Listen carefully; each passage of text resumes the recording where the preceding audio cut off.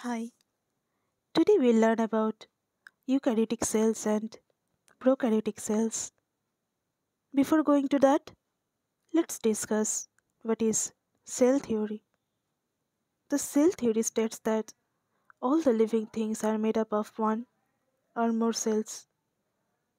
All the living things can be single cellular, like amoeba, or multicellular, like us, or any kind of plant, or any other higher organisms. Cells are the basic unit of structure and function in living things. All cells come from other cells by cell division. There are two types of cells. A cell that have a membrane bound organelle, they are eukaryotic cell, and the cells that do not have any membrane bound organelle, they are prokaryotic cells. They are mainly unicellular. Uni means one, a single cellular. Mainly they are bacteria. So all the prokaryotic cells are the bacteria. Here it is a diagram of a bacterial cell or prokaryotic cell with cell wall, cell membrane, then the cytoplasm, and inside there is naked DNA or nucleoid with no nucleus and no membrane bound cell organelles. It is very simple kind of cell. And another type of cell, they are eukaryotic cell, cells that contain all the organelles which are held together by membranes. There are two types of eukaryotic cell, plant cell and animal cell. Eukaryotic cell has the plasma membrane or cell membrane. It is the flexible boundary of a cell. Here the black region is the cell membrane which separates the cell from its surroundings. Cell membrane or plasma membrane allows nutrients to enter the cell from outside and the waste products that is produced by the metabolism of the cell to be removed. This mechanism is referred to as selective permeability nature of the cell membrane. Selective means to choose and permeability filter through. By this mechanism, a cell membrane keeps a healthy balance of nutrients and water within the cell, and this is known as homeostasis. An eukaryotic cell has nucleus. It is the largest organelle of the cell and it is the most inner compartment also. So the largest organelle of a cell is nucleus, not mitochondria. Nucleus contain chromatin or DNA. The genetic information on the strands are known as chromosomes.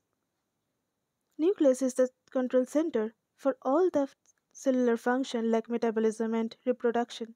It controls everything a cell performs. Inside nucleus, there is a thread-like structure, that is chromatin.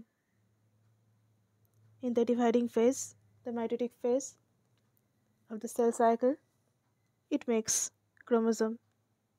Chromatin directs how to make a protein by central dogma, by DNA to RNA, RNA to protein process. Inside nucleus, there is another round-shaped cell membrane, cell organelle, that is nucleolus. Nucleus makes ribosome. Ribosome is another kind of cell organelle that makes protein. It is made up of RNA and protein and known as the protein factory of the cell. Cytoplasm is the clear gel-like fluid inside a cell where all cell organelles are suspended. Endoplasmic reticulum is the extensive network-like structure with of course membrane, and it has two types: rough endoplasmic reticulum with ribosome and smooth endoplasmic reticulum with no ribosome. It gives the cell strength. Golgi apparatus is another kind of cell organelle. inside any cell in a eukaryotic cell. It sorts protein made by the ribosome and it sends them to the needed places of the cell. Then lysosome, another organelle.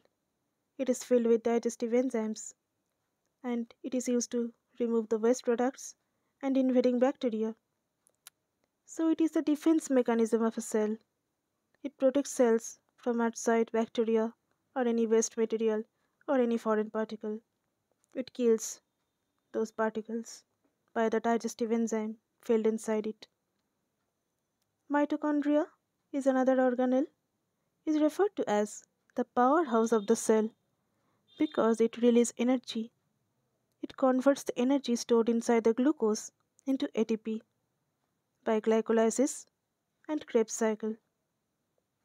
The energy, the solar energy, is stored inside the glucose, and in the photosynthesis, the solar energy is converted to chemical energy, and that chemical energy is converted to ATP by glycolysis and Krebs cycle.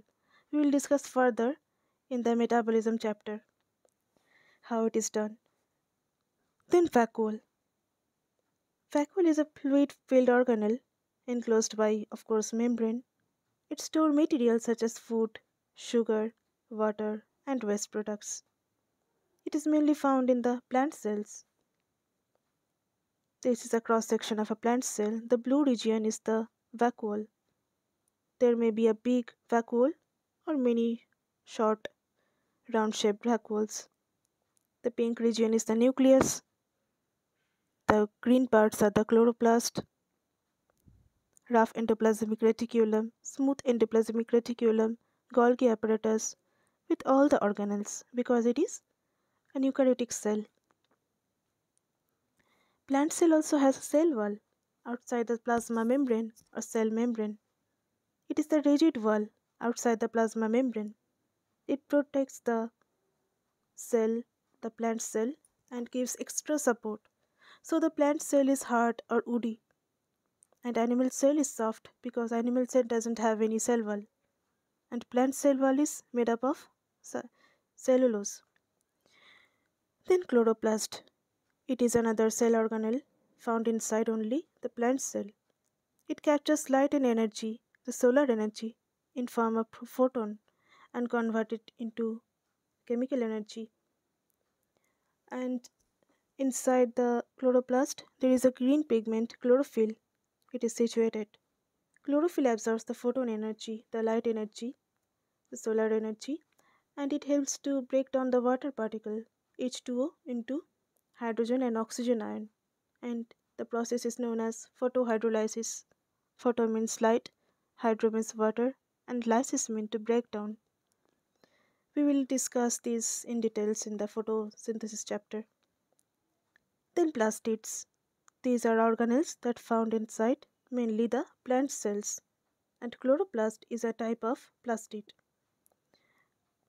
There are other kind of plastid also, ameloplastid, then chromoplastids. They store food and waste products in the plant cell. There are different kind of cells, animal cell, first one, second one is the plant cell, then bacterial cell. First two are the eukaryotic cell and the last one, the bacterial cell, is the prokaryotic cell. This is cross section of an animal cell with nucleus, nucleolus, then mitochondria, rough endoplasmic reticulum, smooth endoplasmic reticulum, Golgi apparatus or Golgi body, lysosome, cell membrane. This is plant cell, already discussed. Now we will discuss about the prokaryotes or microorganisms. Micro means small or tiny because they are small organisms or single cellular organisms. And micro, why micro? Because we cannot see single cell without the help of any microscope. We cannot see them with our naked eye. We need a microscope to see them. So they are microorganisms. All the prokaryotes are microorganisms. So let's see. Prokaryote means before a nucleus. Pro means before and karyon means nucleus. So before a nucleus, in the evolutionary time period, they came before in the earth, before the eukaryotes even exist. After that, they evolved and they make eukaryotic cell. So they don't have any membrane bound organelle, no nucleus, only the cytoplasm and the naked DNA or nucleoid. They are usually single celled. They can make simple colonies. They are the earliest type of cells in the earth. There are mainly two types, the bacteria and archaea. Bacteria exist in most environments. We can find bacteria in air, water, soil, everywhere, even human intestine. Inside human intestine, there are different bacteria present. They help in digestion. Archaea, they are different kind of prokaryotes. They exist in extreme environments like hot environment or salted environment or very cold environment. They are chemically different, bacteria and archaea, by structural, biochemical and physiological characteristics. Prokaryotes are much tougher than eukaryotes.